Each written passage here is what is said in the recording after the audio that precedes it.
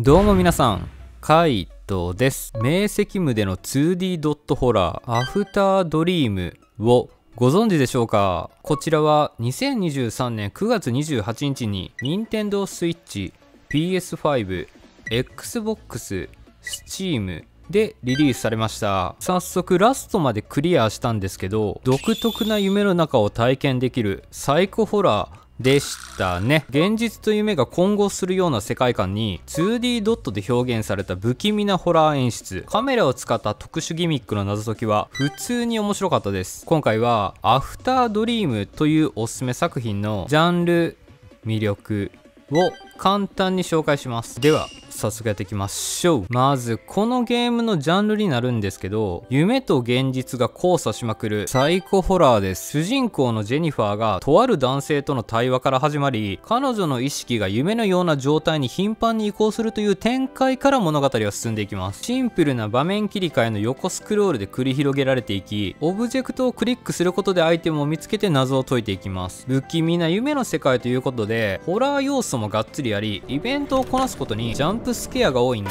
そのあたりでビビらせてくるので覚悟してください。基本的には夢の中で幽霊に遭遇しながら意味不明な謎解きを突破していき、なぜこの夢が自分の中で巻き起こっているかの真実を追求していきます。ざっくりと説明するとこんな感じ。そしてこのゲームの魅力についてなのですが、1、カメラを使った一風変わった謎解き。2D ドットで表現された世界観も魅力的なんですけど、それよりもカメラを使用した謎解きがとても面白かったです。唐突に冒頭でカメラを持つことになったジェニファーが訳も分からずに覗き込み、見えないオブジェクトを映し出すと新たな発見があるという斬新な要素が盛り込まれていますね。インベントリ欄がないため必要なアイテムが見当たらない場合はカメラを駆使してひたすら探すという楽しさもあり、真っ暗な場所でもフラッシュを焚くことで一瞬明るくなって探索するという緊迫感がとても伝わりました。いきなりのジャンプスケアやめて、一瞬意味不明な謎解きにぶち当たっても周囲に目を凝らせばヒントが隠されてたのもある意味王道な感じでしたね。ゼロではカメラを使った攻撃で幽霊をとっちめるのが主に対して、こちらはひたすら探索に振り切ってたのもゲーム性としてはありかなと。2、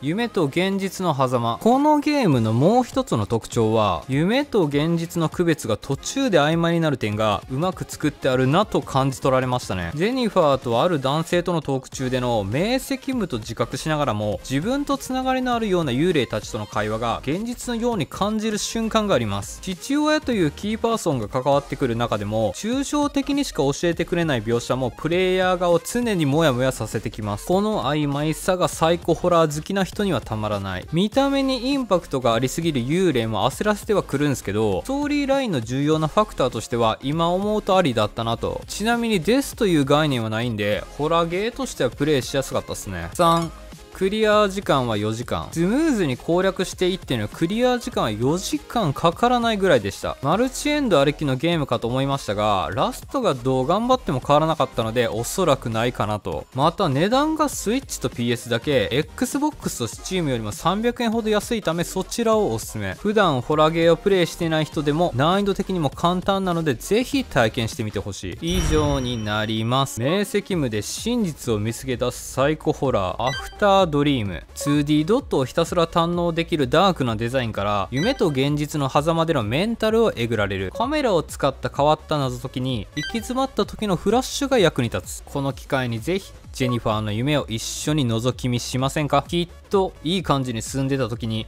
いきなり文字化けマックスになったんだけど嘘だろと思いつつリセットしたら普通に戻るんで安心して進められること間違いないですよ。このチャンネルではインディー作品を中心におすすめのゲームを一通りクリアして紹介しております。少しでも参考になった方がいればチャンネル登録や高評価をしていただけると幸いです。ではでは